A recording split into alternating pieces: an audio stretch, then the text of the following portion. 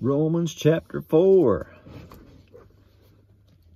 Alrighty, I'm trying to remember where we were at in part 3 there. I know I made a lot of points about rightly dividing and that kind of thing between Paul and a lot of the rest of the stuff. And we're fixing to see a good example of that. Why I mentioned it before, I'm pretty sure, but we'll hit it again a little bit here. What shall we say then that Abraham our father, as pertaining to the flesh, has found? Pertaining to the flesh. That was their thing, wasn't it? The Israel people. They loved being the seed of Abraham according to the flesh. But as we've already seen, and we're going to continue to see here, it's not the flesh that counts. It's the inward man. It says, for if Abraham were justified by works. Remember justified? We'll start out talking about justification. I think this chapter ends the same way.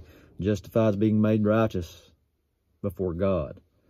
It says here, if he were justified by works, he had whereof to glory, but not before God. Amen. If he were justified by works. Now, I brought this up yesterday. Look at the difference in James. Because remember James, Jewish guy writing to Jewish folk. Yes, Jesus is the Messiah. But listen to some of the differences here. If Abraham were justified by works, he can't glory, not before God. James says in chapter 2, was not Abraham, our father, justified by works, when he offered Isaac his son upon the altar? So, if he were justified by works, Paul says he couldn't glory, it wasn't before God. So who's he justified by works to? These people that look up to him? Maybe man, I don't know. I can't nail it down exactly. But I can tell you this. He says, James says he was justified by works when he offered Isaac up his son. Keep that in mind. That was way on down the line after the promise. Let's go back and see what Paul says. For what saith the scripture? Abraham believed God, and it was counted unto him for righteousness. You know what? James uses the exact same scripture. Seest how that faith wrought with his works, and by works was faith made perfect, and the scripture was fulfilled that said Abraham believed God, and it was imputed to him for righteousness. James is going to the same scripture and trying to say it was by works after he offered Isaac. Let's continue with Paul.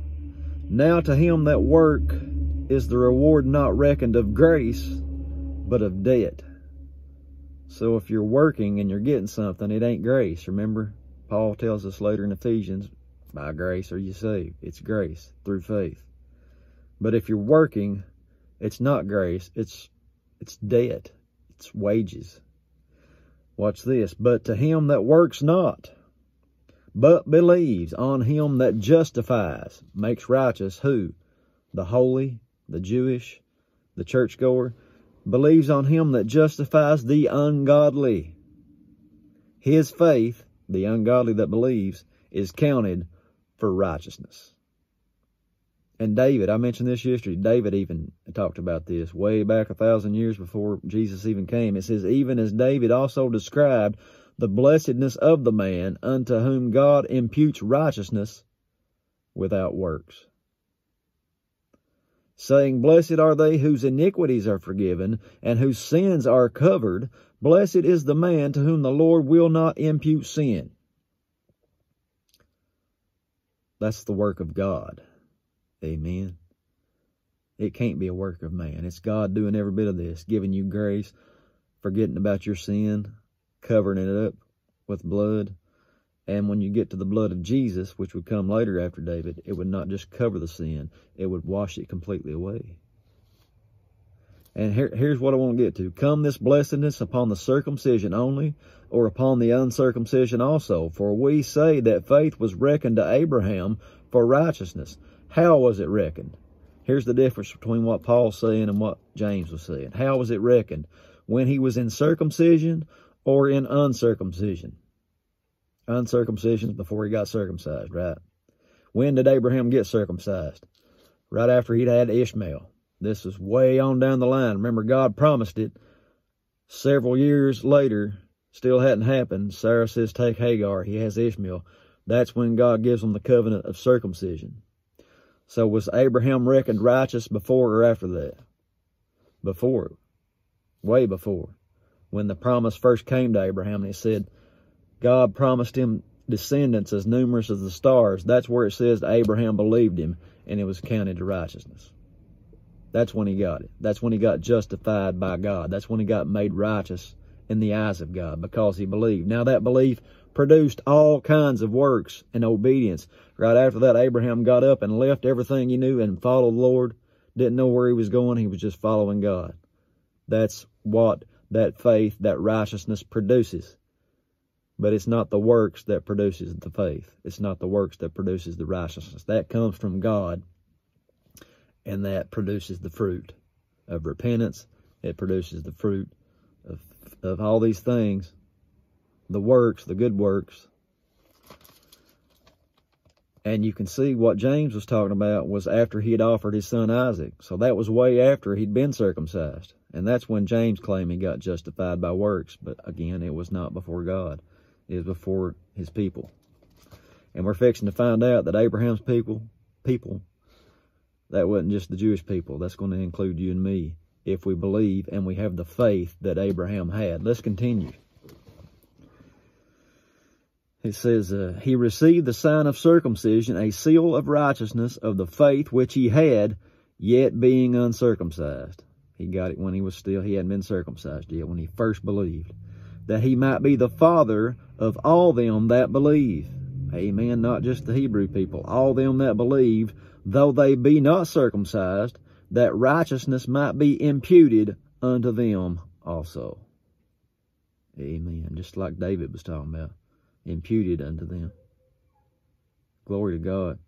And the father of circumcision, to them who are not of the circumcision only, but who also walk in the steps of that faith of our father Abraham. Now there's the walk. It comes after the faith. It comes after the righteousness. It's produced by the work of God. You walk it out in, is it Philippians? Somewhere in there. It says to work out your own salvation with fear and trembling. Work it out. But the very next verse says it's God that works in you, both to will and do of his good pleasure. God works it in, and then you start working it out. That's what Abraham did. Perfect example. He believed, the faith was there, God gave it to him, the promise, he believed it, and then he started working it out. He started walking it out. Amen. And it says he had that promise and the faith which he had, being yet uncircumcised. For the promise that he should be heir of the world. Heir of the world. What's that old saying you hear in church all the time? You can have the world, just give me Jesus. Well, guess what? If you get Jesus, you get it all. Amen. You might as well start getting in here and seeing what you got. That's the problem. People, they get good enough to avoid hell. They close the book. And they go to churches that don't never preach nothing but getting saved, getting right with the Lord. That's awesome. It's necessary. I'm all for it. But it's a big book. Open it up and see what all you got in Christ. Because a lot of people, most Christians, I think, have no clue. And that's why I come, to see that you get it. Amen. That might sound boastful. I ain't boasting. I'm just doing what God's given me to do, and I'm going to do it. Amen. It's in me. I feel what Abraham felt. There's a burning in my bones to do these things. I wouldn't have wanted to do this in the natural, in the carnal. I'd just soon stay at the house. I hate reading. I still don't like reading, but I do it because I love God, and I know his word is true, and that's what he's given me to do, is to give it out. Amen. He's heir of the world, and that promise was not to Abraham or to his seed through the law, but through the righteousness of faith.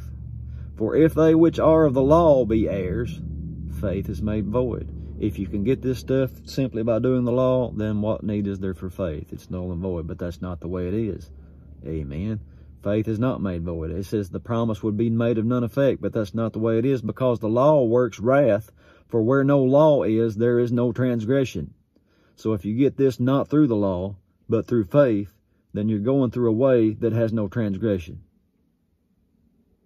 How's that? because Jesus already paid for them all. And if you're in him, you've got it. Praise God. Therefore it is of faith, that it might be by grace, to the end the promise might be sure to all the seed, not to that only which is of the law, but to that also which is of the faith of Abraham, who is the father of us all. Amen, through Jesus. As it is written, I have made thee a father of many nations, before him whom he believed, even God, who quickens the dead, and calls those things which be not as though they were. That is heavy-duty truth right there. Calling those things that are not as though they were. You look in the mirror and you know that God's moved in and done a work in you, and then all of a sudden you're doing awesome and you're keeping it up, and a month in, 2 months in, a year in, you're still getting it done, and then all of a sudden it feels like the bottom drops out. You started doing stuff you swore you'd never do again. But you know what? God sees Jesus, even though you see iniquity sometimes in the old man, in the flesh, when you look in the mirror. When you look in the mirror, look past the flesh, look into the eye. Because if your eye is single on Christ, then your whole body's full of light, and Christ is in you. And that's what God sees, and he calls those things that are not as though they already were. Even though you feel like you ain't made it yet, and we're still a work in progress, God calls you justified, glorified, sanctified. Even though you don't see it yet, he calls it, because he calls those things that are not as though they already are. And Abraham's his example. Called him the father of many nations, made him the promise, while his body was old, his wife's womb was dead. And that's the faith of Abraham. It's going to finish out talking about that. Who against hope believed in hope, that he might become the father of many nations, according to that which was spoken. So shall thy seed be, and being not weak in faith, he considered not his own body now dead. He was so old. After he'd had Ishmael, I'm sure that it fell off. Fell off, that's a bad way to put it. But his body, you know, the function that would produce children, died. Because he was 100 years old almost, it says. When he was about 100 years old, neither yet the deadness of Sarah's womb. He staggered not at the promise of God through unbelief. Can you be faithful and have unbelief? Think about that man that came to Jesus. His child sick or possessed with the devil or something. Jesus said, just believe. He said, Lord, I believe. Help my unbelief. In the same sentence, I believe, help mine unbelief. I have ultimate faith that every word in here is true. But when I get faced with stuff, things pop up in my life, there's always that monocle of unbelief that tries to creep in, and it comes in from the enemy with fiery darts. He tries to creep in and overtake you. And if you allow him, he will. He can't get your soul, but he can sure destroy what God's built up in you. Because that's his job, to steal, to kill, and destroy. If you're not on guard, if you don't know the word, if you don't stand up, be fully submitted unto God, then you resist all that stuff, and he's got to go. That's how you stagger not at the promise through unbelief. Even when it tries to creep in, you say, know what? I know the word. That's not true. You rebuke the devil. He has to go. And you can keep walking straight and stagger not. But was strong in the faith, giving glory to God, and being fully persuaded. Remember what that king said to Paul when he preached the gospel to him? He said, you almost persuaded me to be a Christian. That don't get it done, is it? Abraham, being fully persuaded, what God had promised, God was able also to perform. The promises of God are true, steadfast. He is not slack concerning his promises. And therefore it was imputed to him for righteousness. Why? Because he believed God. Amen. Now it was not written for his sake alone that it was imputed to him, but for us also. Why? Because we get it the same way he did. To whom it shall be imputed, if we believe on him that raised up Jesus, our Lord, from the dead. The resurrection. The cross was awesome, necessary to wash away the sins. But if there was no resurrection, then it was all void, null, in vain. But praise God, he got up. It says, who was delivered, Jesus, for our offenses, delivered, crucified, and was raised again for what? Our justification.